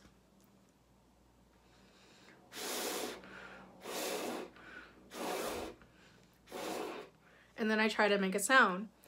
And again, I'm not caring about whether I miss a note or if it's shaky or whatever. But I am, because now my sensory does pick up on, like, okay, this is how I can adjust or where I need to move a little. I get a little sense, like, it's almost like a far distant, like, whisper. I don't know how to explain that. It's like a whisper kind of far off the distance. It's like, but it's like my sensory. It's like, move over here. Because you know when you go to play and you miss a note, you can, like, tilt it. It's like your body automatically knows what to do. But with focal dystonia, it doesn't.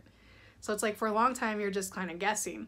but as you improve over time, that sensory gets a little closer to you. And I put it in terms outside my body. It's like, okay, it's way out there. I can't feel it. But as it moves closer, all of a sudden I'm like, okay, I sense it. I can feel it right here. I can feel the sense that I need to move it a little over here, or like tilt it this way just a little bit. And then I try it and see if it works. So it's like my body is slowly picking up on adaptation. I don't know if that makes sense.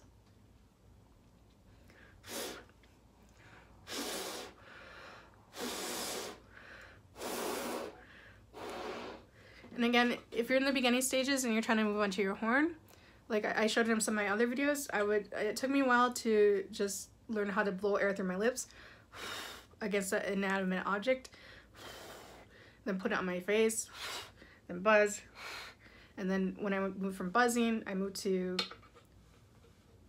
placing it in my horn. And before I had like a burp, which was like a little attachment you can put here and put your mouthpiece on the side here. So I would practice like blowing on that, and then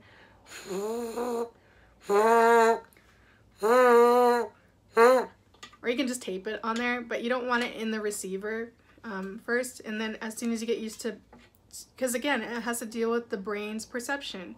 So you're putting it on there, or you could tie an inanimate object on here, like a feather or something, and blow on it.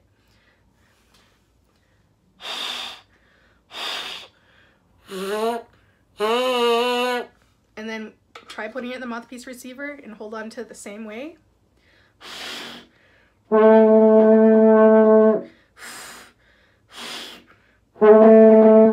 And again, the visualizations really helped me in the beginning. But anyways, now at these stages, you can see that I'm doing more setting. But you see my setting, my lower, when I play, actually, you see so much air in my chin area. There's so much air down here. My corners are there, but my chin, you can see that there's lots of air in there. There's also air up here. You guys probably can't tell, but there's a little bit of air moving up here, just a tiny bit. On the inside, there's air bubbles, but there's mainly air in my chin.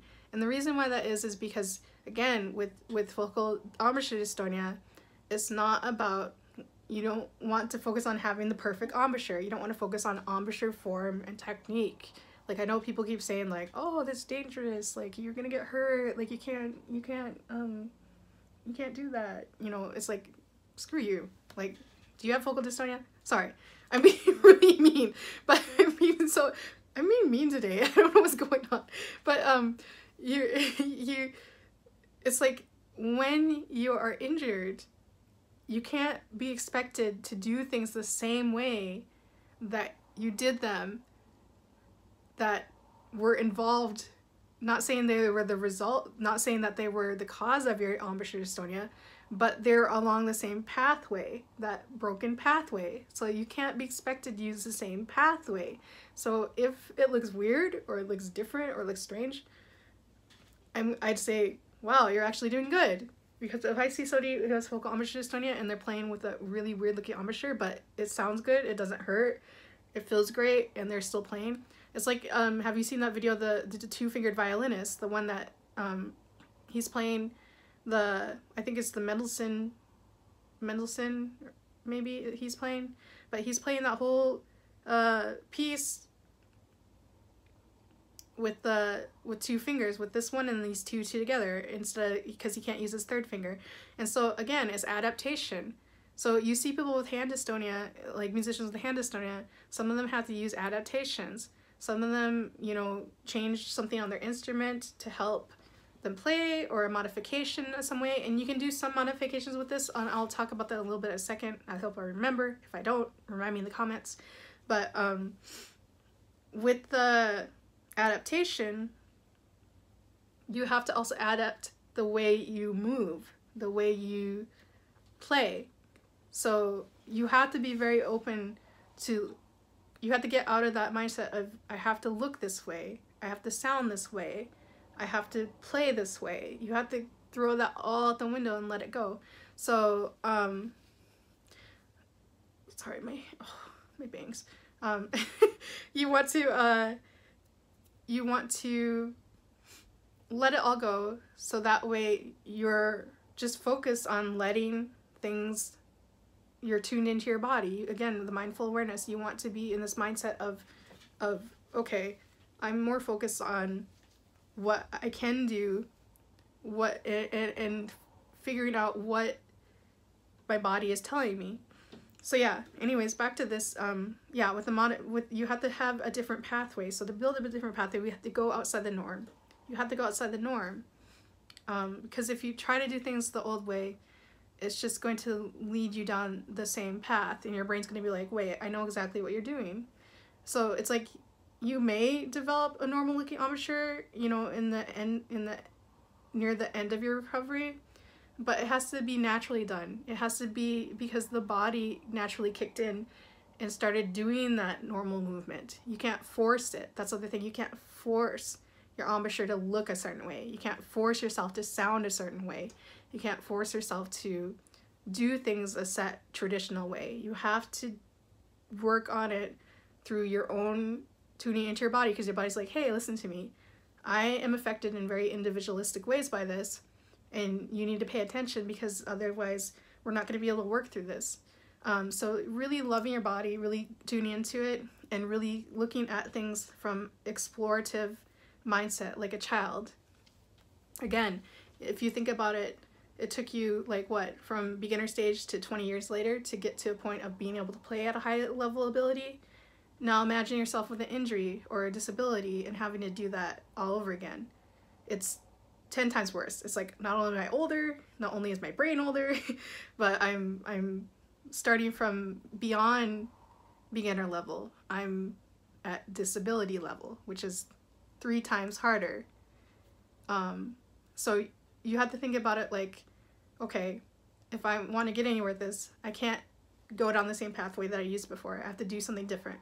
So that's what's worked for me. So yeah, with the embouchure, so go ahead and look here.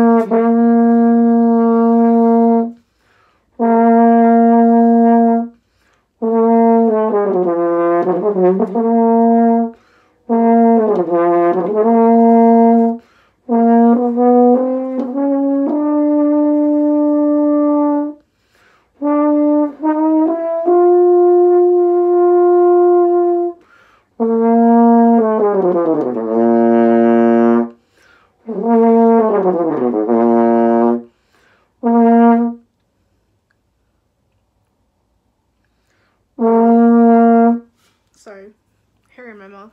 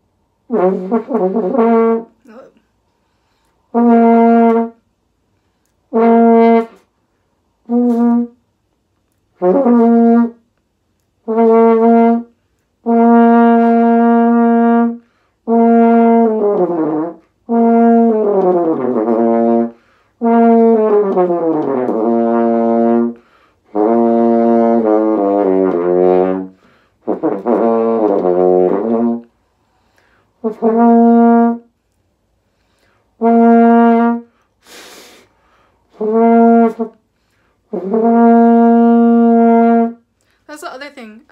So I'm using kind of quite a different things to test things out that you're maybe not noticing or aware of.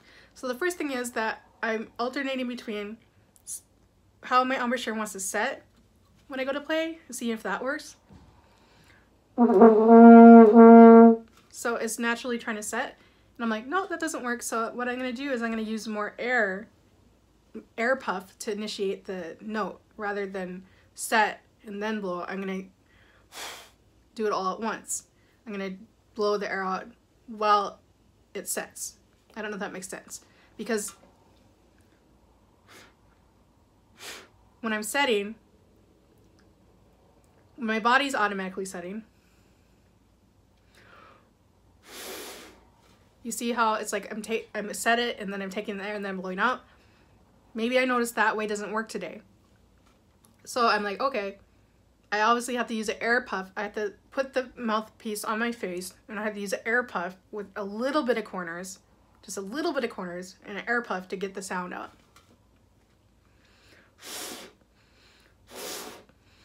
You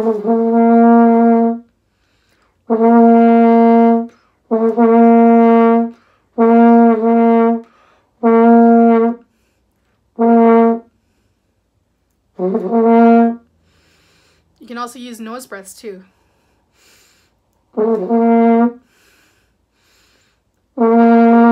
So it's really experimenting with how can I initiate the sound?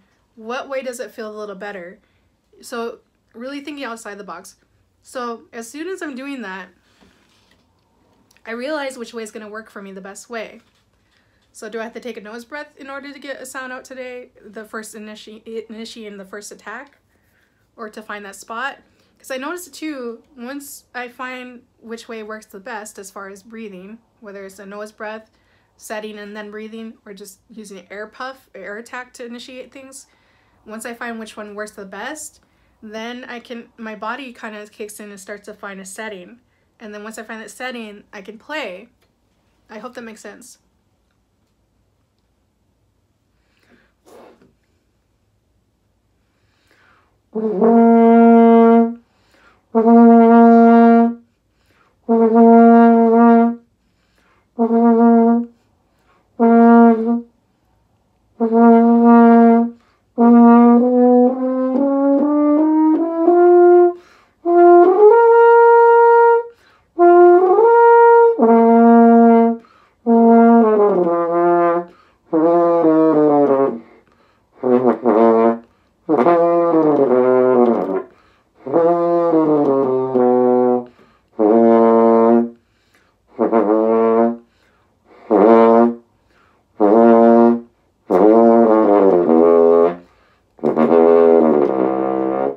So I noticed too, with the pivoting, again, it has to be very manual. So I have to also pick up on, do I need to change my setting in the lower register? Do I need to automatically manually like tilt or switch to a different side or lean towards one side? So like I showed in some of my other videos, when I go through assessment of my experimenting of what works or not on my face, I call it an inventory. I'm like taking inventory of what works and doesn't work. So I have a yes, is my mouth, am I using the right mouthpiece? Am I using the right setting? Am I using, like, have I found the right setting? So what I do is I go through and I try, so for example, and I do this with buzzing too. This more applies to the beginning stages, but I would go and I would say, does it work easier if I set on my upper lip first? So does it, or how about lower lip?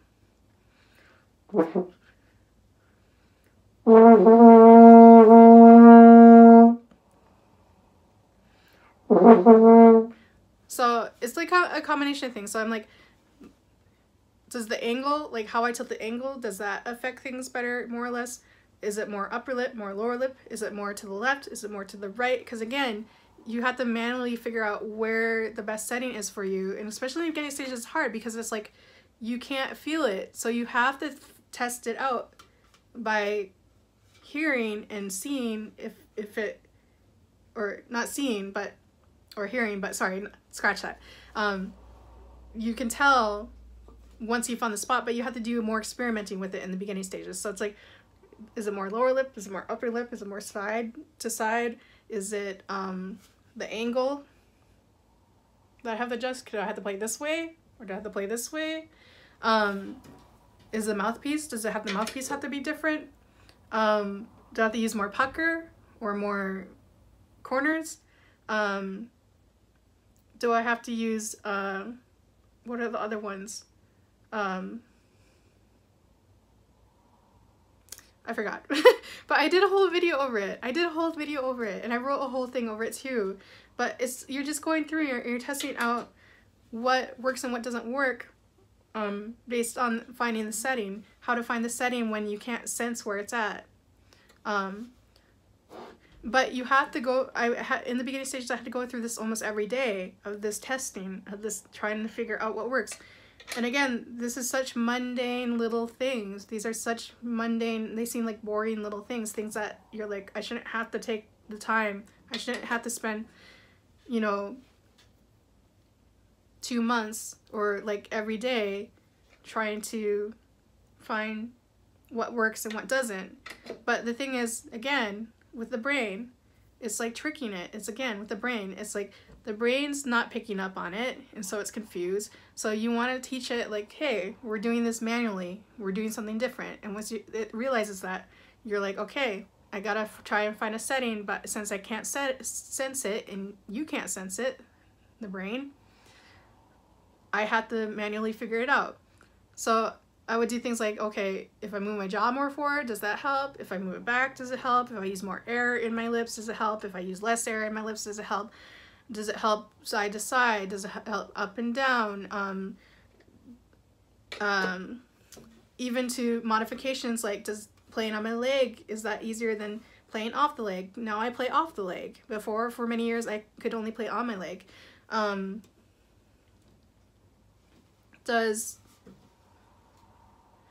little things matter when you have focal dystonia. Even the little things like where your pinky ring is adjusted. Even that, it's like, even the distance of the pinky ring is like, affects you. So you have to be very aware of how all these little things affect you and take into account, how can I manually work my way through this by being aware of my body, addressing things, experimenting, exploring, but also listening to my body at the same time. So it's not about music, and recovery isn't about music, isn't about the way you sound, isn't about traditional like formation and practices of the embouchure, or especially not for me, or any of that. And even the air, again, it's like peeling back layers of onion. So different stages, certain things that worked for you are not going to work in other stages. They're going to vary, again, because the brain is going to constantly be fighting you, being like, oh, I see what you're doing. Let's go back to the pathway that you dug for 20 years. You're saying no. Okay, now I gotta switch it up today.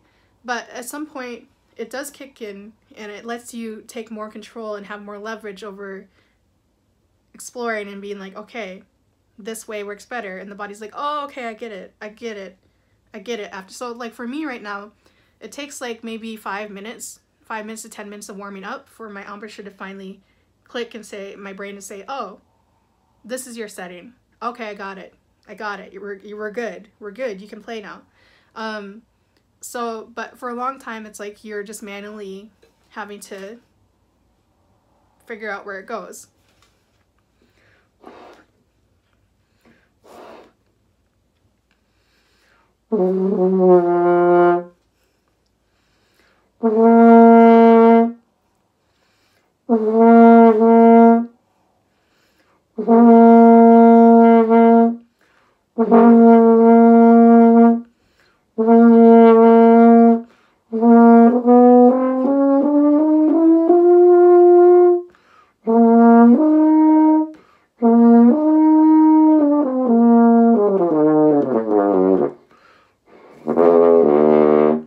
So,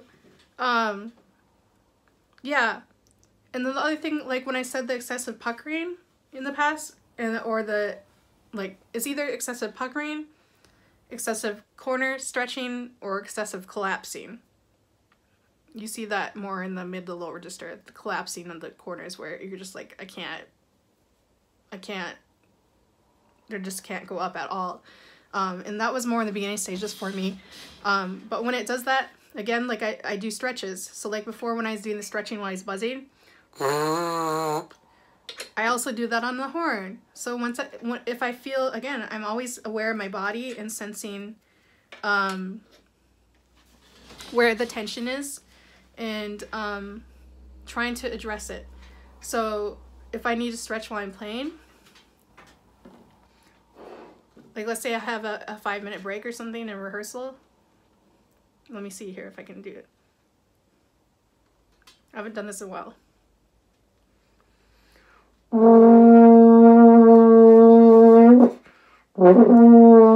Let's say I want to excessively pucker, so I'll just stretch it out.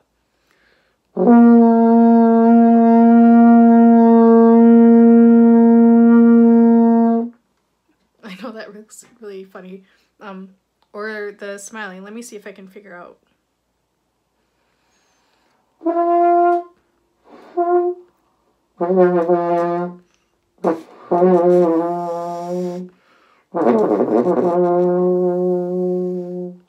So yeah, again, it's not about how you sound.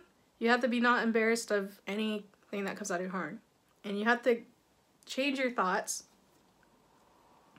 and change your perception of sound. Even if you have to change it to objective view of it's just a frequency coming out of my instrument. I know that seems cold and harsh, but I think it's just air traveling through my instrument, a certain frequency that's being pushed out. And it's just sound. It's sound. Sound is not good or bad. Sound is sound. Sound exists. Thank God I can hear. Doesn't matter whether it's a good or bad sound. I shouldn't say that some things don't sound bad, but when it comes to your playing, you have to get used to seeing it as beautiful, even the ugly sounds. So sometimes what I like to do is just put down all 3 vowels, and my horn professor, one of my horn professors, made us do this in the studio once, which is so funny because he would make us play things on all 1, 2, and 3 just to get us used to playing in an uncomfortable zone, like stepping outside our comfort zone. Because when any of those who aren't horn players, when we push all 3 of those down on the F side of the horn, it's just really, the partials are so close. I mean, really close. So he tried to have us play a melody on that, and everybody just would hate it. They just like, oh God, why are you making us do this? Sounds so bad. So sometimes every now and then I'll just press down 1, 2, and 3, and I'll just go to town and just blurt out whatever I want. I'll even hold it up, you know, like.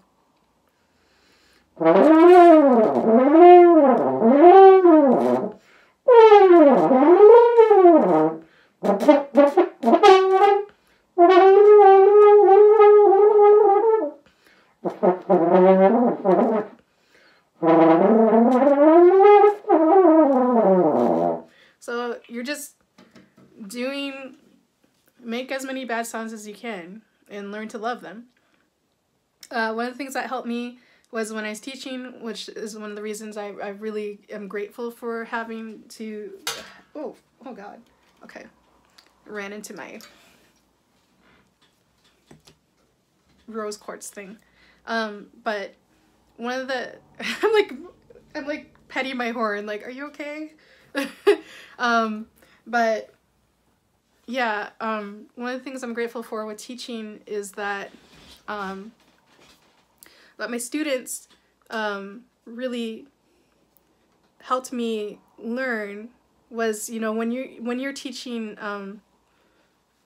sorry, I'm kind of rubbing back here because it's kind of sore here.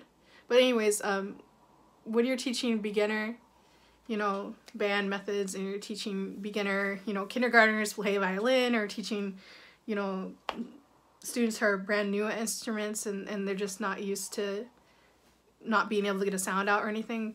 And you get used to being so proud of them when they're able to get a sound out when they can't. And then even if they don't sound that good, they're so proud, they're so happy, you know, just playing, they can learn 3 notes, and yeah, they don't sound like a pro, but they're so happy. They're so happy when they're able to just get those 3 notes out and play Hot Cross Buns or you know, Mary Had a Little Lamb. They're just so excited to play that for you and play that for their family and play that for their friends, and they're just always so looking forward to it. And it's like you feed off that enthusiasm. You're like, wow, I wish I could be like a kid again and think of my playing that way and be so proud of every sound that comes out of my instrument, because I don't know any better. It's like, you know, like ignorance is bliss. So you want to find a way to become ignorant, to a sense, towards your sound. So one of the ways I did that was just affirmations. So I know it sounds crazy, but talk into a mirror, say positive things to you, even talk to your horn, talk to your instrument, because it's your baby. Like, literally, seriously, talk to it. Tell it how you feel, have conversations with it, but always, whenever you make bad sounds, what you consider bad sounds, say, like, again, as teachers, they teach us, if you say something bad to a child, like, if you say something to a child that gives up the impression, like, they feel bad, like, they're like, oh, I'm a bad kid, and they start crying. Like, let's say you word something wrong, like, you're like,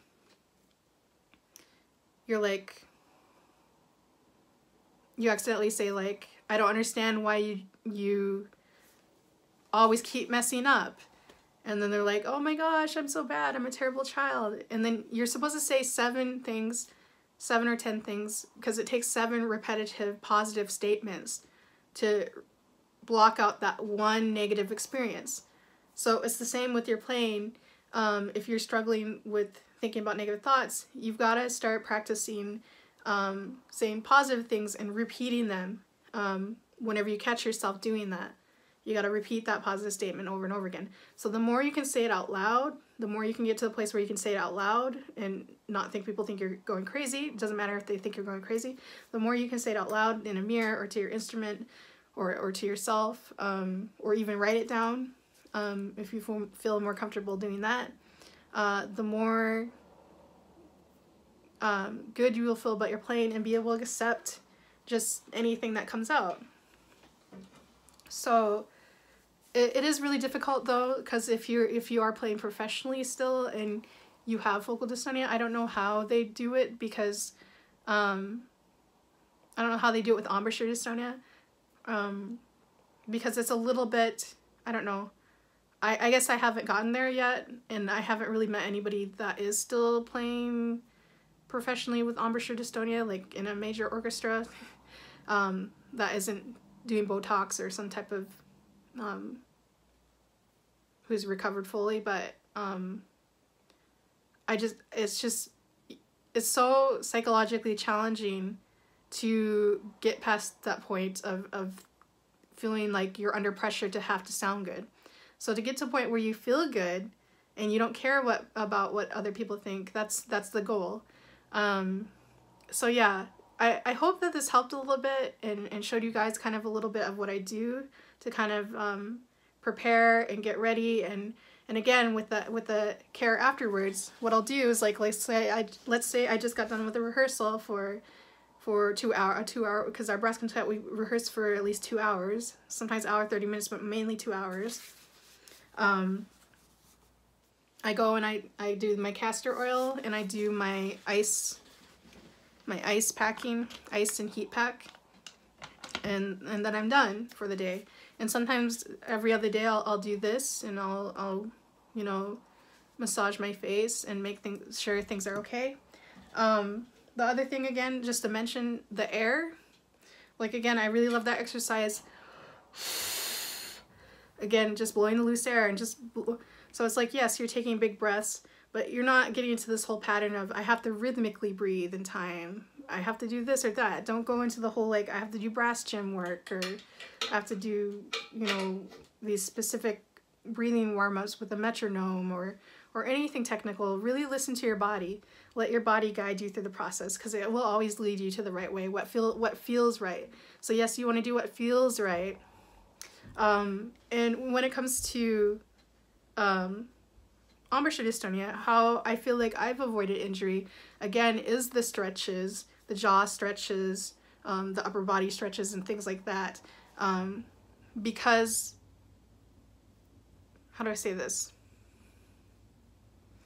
I feel like the more you take care of your body, and you focus on improving your dystonia outside of your playing, the more beneficial and effective it's going to be when you try to transfer it over to the instrument.